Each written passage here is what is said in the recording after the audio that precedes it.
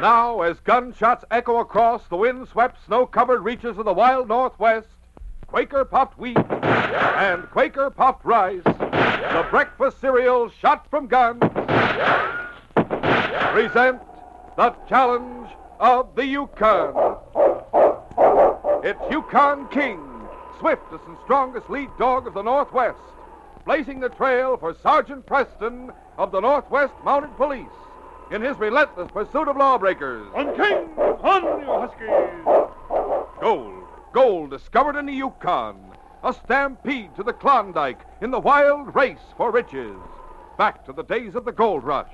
With Quaker Puffed Wheat and Quaker Puffed Rice, bringing you the adventures of Sergeant Preston and his wonder dog, Yukon King, as they meet the challenge of the Yukon.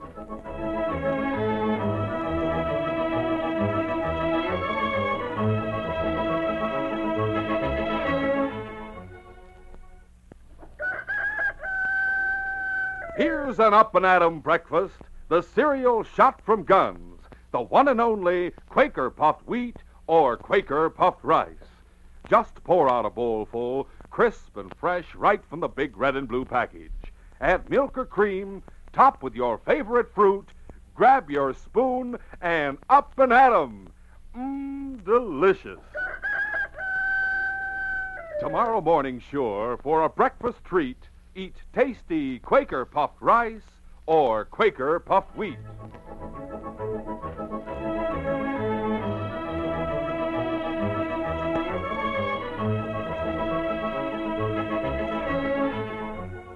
Night was closing in fast, and a sudden cold snap had dropped the temperature to far below zero as two men stopped for the night at a roadhouse on the Yukon Trail.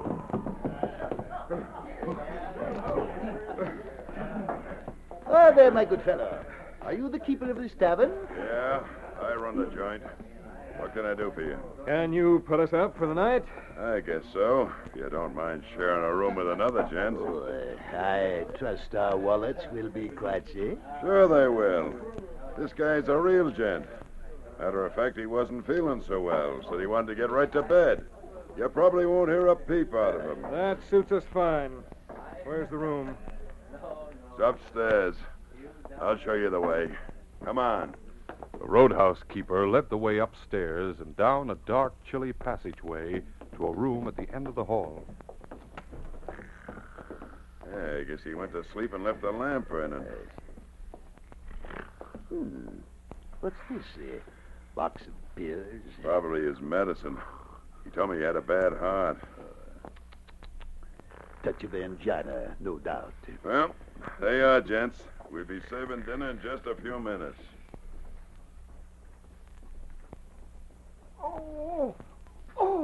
Late that night, the two partners were awakened by several agonized groans, Hey, followed by Senator. the sound of a falling body. Charlie lighted the lamp. Charlie, what's wrong? Holy smoke. The guy's dead. Yeah? Oh, he must have had another heart attack. Looks like he tried to get out of bed and reach his pills, but he didn't quite make it. Well, I guess I better go rouse the owner. No. Wait a minute. What's the matter? Before you notify the owner, maybe we'd better investigate a bit. Hey, what are you going to do? Oh, I just thought I might go through his pockets. Looking for his bankroll, I suppose? Well, if we don't take it, the roadhouse owner will. Here's an identification card. Does it tell who he is? Oh, yes. Professor Franklin Irving, Department of Languages, Eastern State University. Oh, a professor, huh? He's got a letter in his pocket, too. What does it say? Let's see. My dear Professor Irving, the enclosed message was written by your brother Philip just before he died. Due to an oversight, it was omitted from my previous letter. Trusting that I shall see you in Dawson sometime before the end of January regarding the settlement of your brother's estate. Yours very truly, Henry Morton, Counsel at law. What does he mean by that enclosed message business? There's something else inside the envelope. Here it is. It says, Dear brother, my beloved wife passed away yesterday, and I myself am sinking fast.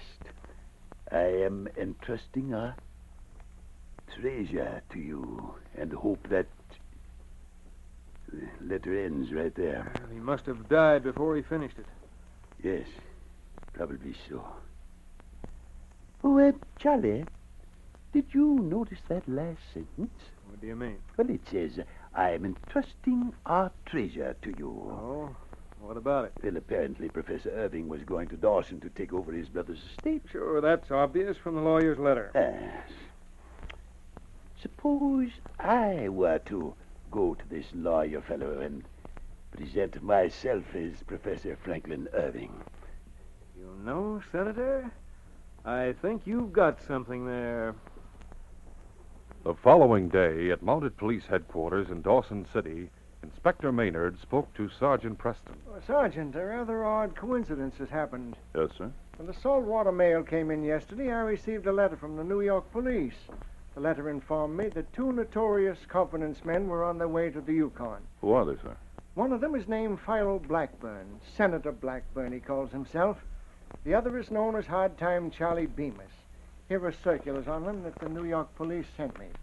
Believe it or not, Sergeant, they started out as vaudeville acrobats. Oh. It won't be hard to remember these faces. You won't have to remember Blackburn's face. Huh? How so? Because I just got word that he died last night at a roadhouse called the Sourdough's Rest. I'll have to send someone to take charge of Blackburn's body and to see to his personal effects. I thought I might give you the job, Sergeant, and while you're at it, you could try to get a line on his partner. Very well, sir. Oh, maybe I'd better take these circulars along with me. It's a good idea, Sergeant. Thank you, sir. Come along, King. Later that same day, the sergeant and King arrived at the Sourdough's Rest. The roadhouse owner led them to an upstairs room. The body's right in there, Sergeant.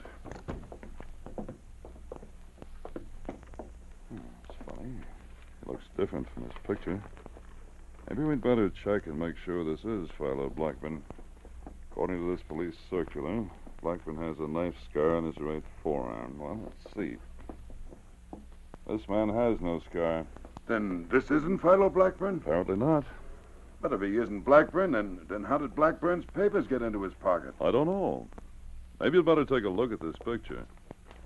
Ever seen that man? Let's see. What? Well, sure I have. Huh? This guy stayed here last night. He had a partner with him. In fact, they shared a room with the man who died. I took their names before they shoved off this morning. What names did they give you? Well, this guy here in the picture claims he was a professor. Professor Franklin Irving. What about his partner? His partner gave the name of Charles Bemis. I have another circular here. Take a look at it. Is this the man who said his name was Bemis? Yeah, that's him. Bemis and Blackburn are partners. They've been operating together for years. Then the guy who told me he was Professor Irving is really Philo Blackburn. Certainly looks that way. But what about the dead man here? Who's he? I'm beginning to think he must be the real Professor Irving. Well, I'll be doggone. What are you going to do, Sergeant? First, I'll take the professor's body to Dawson, and then I'll locate Blackburn and Bemis. Meanwhile, Philo Blackburn, posing as Professor Irving, had arrived in Dawson with his partner, Charlie Bemis. They registered at the Victoria Hotel, where the fake professor was interviewed by an enterprising reporter on the Dawson City Gazette. The next morning, the 2 confidence men went to call on lawyer Henry Morton. Before we get down to business, Professor, I extend my deepest sympathy to you over the death of your brother and his wife. Thank you. It was a tragic business, extremely tragic. I'm afraid there may be some red tape connected with settling your brother's affairs, seeing that he was an American citizen. Oh, well, that's not so good. Yes, it does seem like a waste of time, especially since he left almost no worldly possessions. What? I beg your pardon. I say it does seem like a waste of time, especially since he left almost no worldly possessions. As you know, his claim never paid off. What about the treasure he's entrusting to me? The treasure he speaks about in that last letter he wrote. Oh, that. Well, I thought you understood. Understood what? That your brother was speaking about his baby daughter. Oh. Baby daughter. Why, certainly. Your brother and his wife always referred to little Lucy as their treasure. I see. I've already arranged to have the nurse bring the baby over to your hotel this afternoon. Why, Professor, what's the matter? You're looking quite ill. I am feeling rather ill. A touch of angina, no doubt. While the fake professor and his partner were speaking to Lawyer Morton, 3 outlaws sat in an isolated miner's cabin several miles from Dawson. How about a hand of poker, Race? No, I'm fed up with playing cards. Someone coming. You go see. Must be Lefty getting back from town. Yeah, you're right. Lefty coming back. Hey, listen, Ace. Who do you suppose just blew into Dawson? How should I know? Philip Irving's brother. What's that? Wait till you hear the rest. I heard a reporter interviewing him in a hotel lobby. It turns out he's a professor of languages at some university. Professor of language. Yeah. You realize what that means? Doggone right I do. It means he can translate that secret message that young Irving wrote. What do you think we better do, Ace? I tell you what we'll do. Lefty, you and me will go to Dawson and grab this professor guy. We'll bring him back here to the cabin. Moose, you and Breed will stay here and guard our gold. Is that clear? Right. Okay. All right, Lefty. Let's get going. We'll continue our story in just a moment.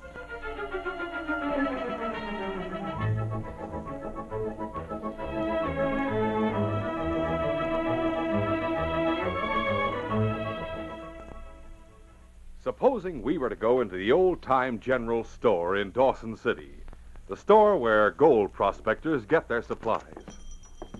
I'll bet the sleepy old-timer who runs this store would really perk up his ears if we told him about Quaker puffed wheat and Quaker puffed rice being shot from guns. Hey, what varmint shooting up my store?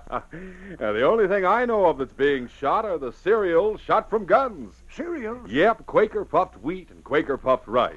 The swellest tasting, ready-to-serve breakfast cereals from here to Whitehorse. But them guns. Why, they're the guns that are loaded with choice, sun-ripened premium grains of rice or wheat. Then these guns are exploded. Out come big, giant grains 8 times normal size. They're magnified, crispified, shot through and through with bang-up nut-like flavor, too. That's why Quaker puffed rice and Quaker puffed wheat are so good to eat. Say, I reckon I'd have me a gold mine right in this store if I could sell rice or wheat shot from guns. You sure would. Folks like it for breakfast, lunch, or supper. All you do is pour out a bowlful right from the package. No cooking. Just add milk or cream and top with your favorite fruit. Mighty inviting, I calls it. Mighty nourishing, too. Quaker puffed wheat and Quaker puffed rice furnish added health values of restored natural grain amounts of vitamin B1, niacin, and iron. Well, how can I get me a sack of them? Oh, Quaker puffed wheat and Quaker puffed rice are never sold in bags or bulk. And that's something for you fellas and girls to remember, too. Tell your mom to please look for the red and blue packages with the smiling Quaker man on the front. Then she'll be sure to get the original, crisp, fresh Quaker puffed wheat and Quaker puffed rice.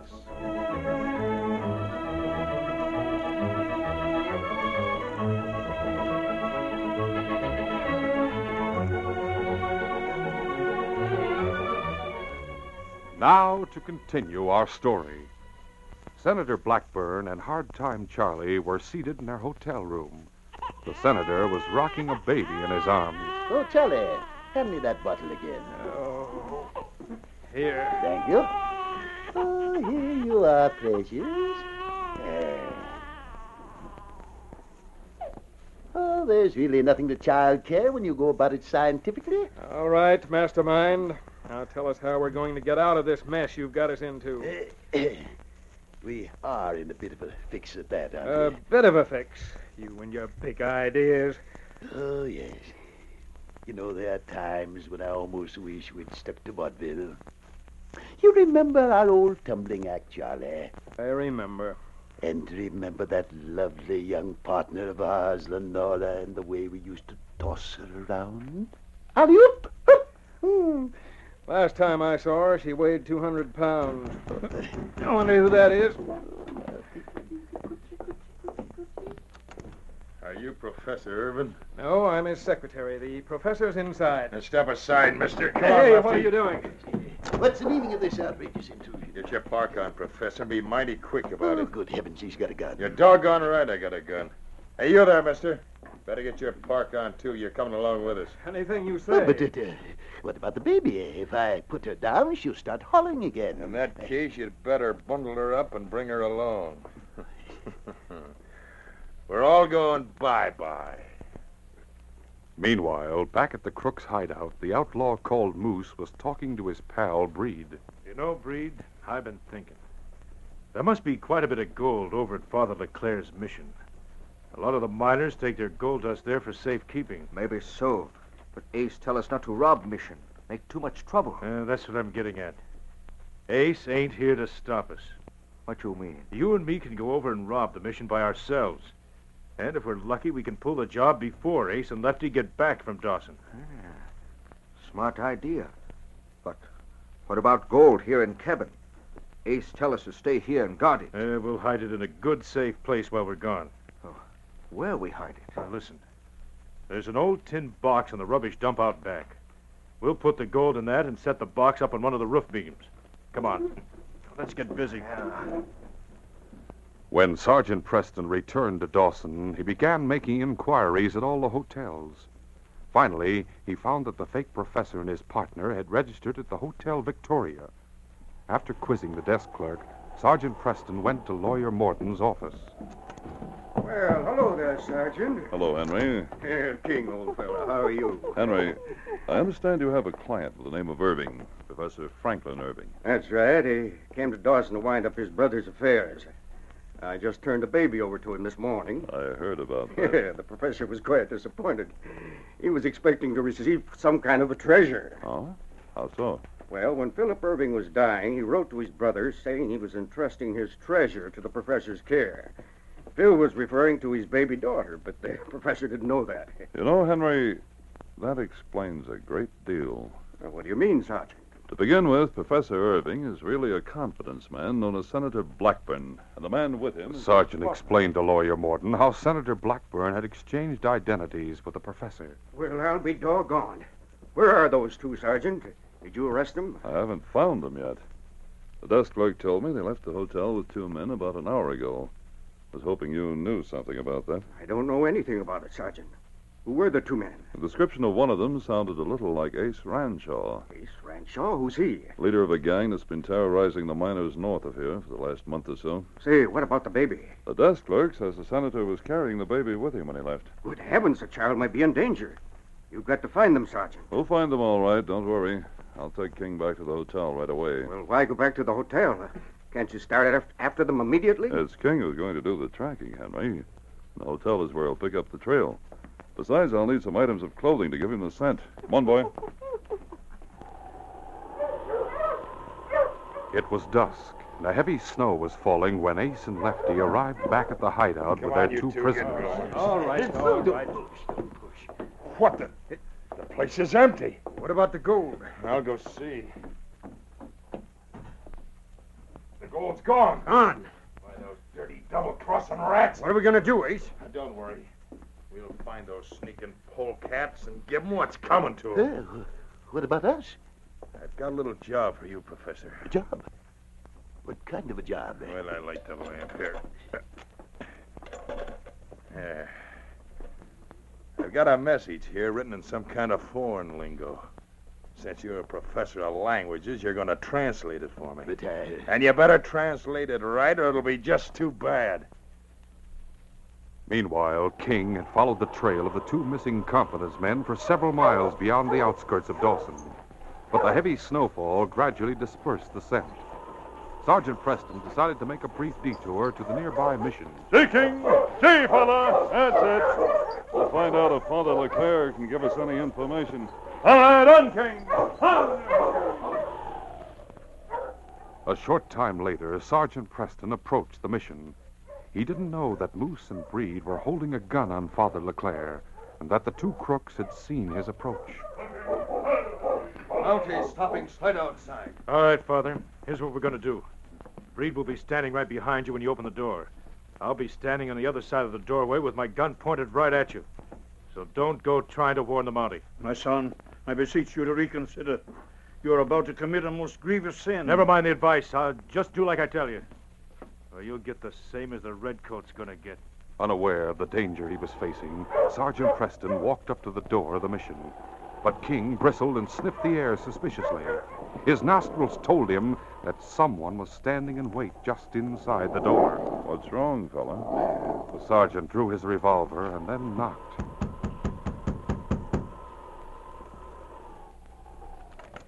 Sergeant, don't enter! Why, you... Oh, my arm! Before Breed could maneuver for a shot, King's jaws closed on his gun hand. Stand clear, Father. I'll handle this. Don't try anything, Moose. Oh, can I with my arm busted? Don't kill me! Pull him off, quick! All right, King. On guard, fella. He's had enough. Get your hands up, Breed, and keep them up. You and Moose are both under arrest in the name of the Queen. A few minutes later, the sergeant listened as the two outlaws confessed their crime. Moose, I know that you and Breed are both members of Ace Ranshaw's gang. Where's your hideout? We've been hiding out in a cabin about 3 miles north of here. A guy named Philip Irving used to live there. Near the mouth of Shotgun Creek? Yeah, that's right. Sergeant Preston, already you have faced death once today. If you go after those outlaws, they may kill you. We'll see about that, Father. Meanwhile, Senator Blackburn was sweating profusely as he faced the muzzle of a cocked six-shooter held by Ace Ranshaw. I'm getting fed up with all this stalling around, Professor. Are you going to read me that message or not? Oh, yes, of course. Let me see. Oh, written in ancient Babylonian. I recognize that at a glance. It's a very difficult tongue, Babylonian. Are you going to read that message, or am I going to pull this trigger? No, don't do that. I'll translate it. Well, here goes. Once upon a time, a long time ago... Don't give me that once upon a time stuff. I know what the message is about. Oh, you do, huh? What is it about? Tells where some gold is hidden somewhere around this cabin. Oh, dear me. How did you figure that out? It was easy. For one thing, we got the message off your brother. And he said it was meant for you. Why should he write his own brother a letter in some foreign lingo? For another thing, there was no gold in the cabin, even though he was working a claim. So you put two and two together and figured out that the message told where the gold was hidden. That's right. As he stalled for time, Senator Blackburn had been glancing desperately around the cabin. His attention was caught by a ray of lamplight glinting on something metallic up on one of the roof beams. He decided to take a chance. I guess there's no use holding out on you any longer. I'll translate the message. Most of it's personal stuff. Shall I skip that? Yeah, skip all that and get to the point. Yes, very well. It says here, I have hidden the gold up on one of the roof beams in the southwest corner of the cabin. A roof beam? Hey, he's right, Ace. There's a tin box up there. Now get it down, let's have a look at it. Funny, we never noticed that before. Lefty placed a chair under the roof beam. Then he climbed up and lifted down the box. Plenty heavy. Bring it over here to the table. Now, let me get this cover off. Holy smoke, it's full of gold. Man alive, just feast your eyes on that. Why, there's as much here as Moose and Breed got away with. Now I've seen everything. Hey, somebody's coming. Some sourdough, probably. I'll get rid of him. As for you two, there better not be any squawks out of either of you, or it's the last squawk you'll ever make. We're not looking for trouble. Oh, dear me, she's awake again. I'd better rock her Before opening the door, Ace holstered his gun, but kept his hand in position for a quick draw. Put up your hands, Rancho. Mountie. Start backing up. Watch him, King. As he realized what was happening, Lefty drew his gun and ducked behind the senator. Don't come any closer, Monty. If you're smart, you'll give up peaceably. Don't make me laugh. You wouldn't dare try shooting at me with this baby right in your line of fire. Now drop your gun before I let you have it. Oh, I think he's making a big mistake, don't you, Charlie? How would I know? Well, simply because when I say alley-oop, you'll say Hup. now. With the skilled timing of professional acrobats, the senator tossed the baby through the air to Charlie and then dropped to the floor, leaving Lefty exposed to Sergeant Preston's gunfire. Why, you... The sergeant fired first, blasting the gun out of Lefty's hand. Ace tried to catch the sergeant off guard, but King sprang at him savagely. Call up your door. Get him away from me. All right, King. Let him up, boy. On your feet, Rancho. You and Lefty are under arrest in the name of the Queen. Senator Blackburn explained to the sergeant why the outlaws had brought him to the cabin. They brought me here to translate a message from my brother. The message told where this box of gold was hidden. It's written in Babylonian. Oh, well, let's see. This isn't Babylonian, it's Latin. Latin? Oh, dear me, of course. Slight mistake. Nevertheless, I was able to translate it correctly. Father Leclerc will be able to tell us what it really says, and in the meantime, you can drop the Professor Act. I happen to know you're Senator Blackburn, and this is your partner, Hard Time Charlie Venus. We can explain. But the big surprise came later at the mission when Ace Ranshaw came face to face with Moose and Breed. Why, you double-crossing skunks. Honest, Ace, we were going to split with you after we robbed the mission. Split with me? What about that gold you swiped from the cabin? We didn't swipe any gold. Oh, no. I suppose it just vanished in the thin air. No, we put it in a tin box and then stuck it up on the roof beam. What? Well, of all the... Then that was our old gold we found. What I'd like to know is how that fake professor knew where it was hidden. I'd like to know that myself. Well, if you must know, it was just a lucky guess. I happened to spot that box up there on the roof beams and decided to take a chance. Will you translate the message, please, Father? Oui, I will read it. But it's not about hidden treasure. Apparently, Philip Irving just decided to write a letter to his brother in Latin to keep his mind occupied. As a matter of fact, the letter tells how his claim has proved worthless. What's that? Well, Ace, now you know two things that don't pay. One is Phil Irving's claim, and the other is crime. It looks like this case is closed.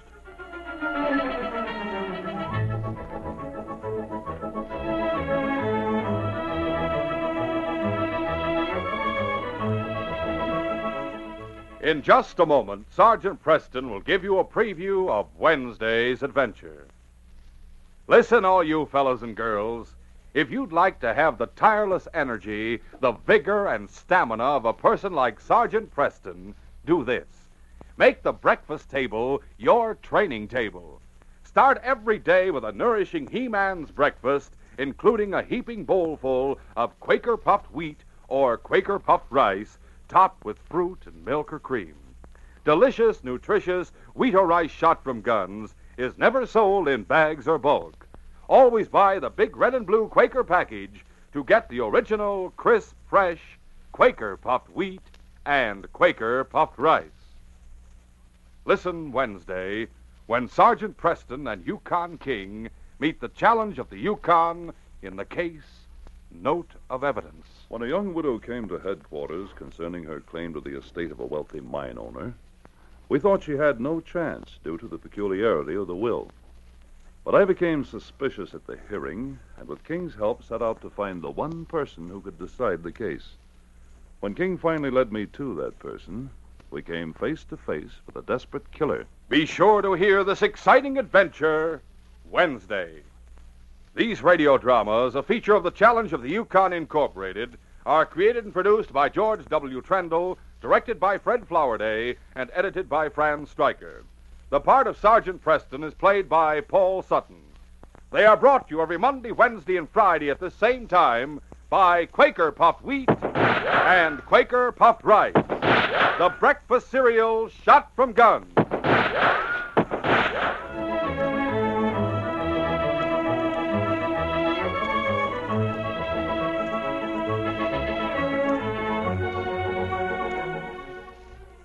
Your best bet for hot breakfast is Quaker Oats. The giant of the cereals is Quaker Oats. Delicious, nutritious, makes you feel ambitious. The giant of the cereals is Quaker Oats. Yes, if you want to be a star in sports and school activities, make your hot cereal Quaker Oats, 'cause Quaker Oats helps grow the stars of the future. You get more growth, more endurance from oatmeal than from any other whole grain cereal. Remember, Quaker and Mother's Oats are the same.